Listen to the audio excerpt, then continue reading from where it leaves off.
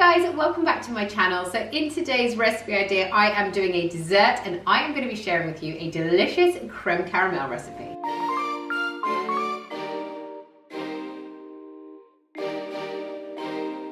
So this recipe is actually something that my mum always makes, and whenever she serves up to her guests, they are always like so impressed with it and always ask for the recipe. So I thought I would share it with you guys, and hopefully when you make it as well and serve it up to your guests, they will be just as impressed.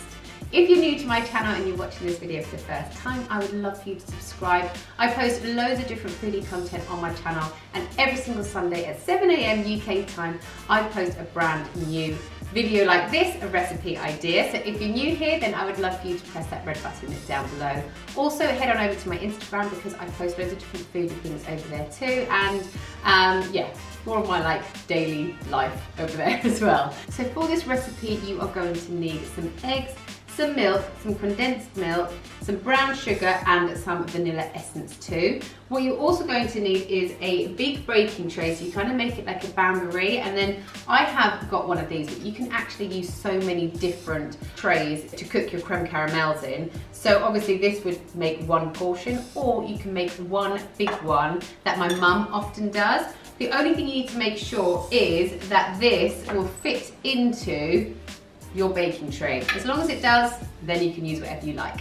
So the first thing that you want to do is set your oven to 150 degrees. You want to fill up your baking tray with water and pop it into the oven to let the water warm up. As you can see, you're going to be cooking your creme caramels in the water. This just makes sure that the creme caramel is being cooked all the way around, but also make sure it's being cooked really kind of slowly all the way around. That's why you have the temperature quite low.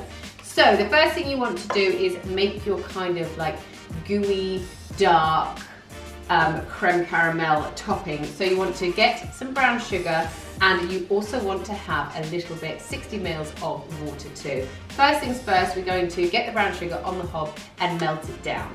Right, so you want to melt half a cup of brown sugar, and then once that has melted down, you want to really slowly add in your hot water. So when you add in your hot water, you need to be really careful because it will spit back up at you because the sugar will be so very hot.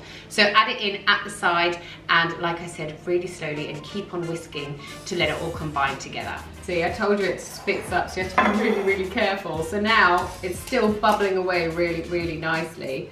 So you want to just pour some of your mixture in each of your containers here, and then give it a really good swirl around to try and coat all the way around each compartment.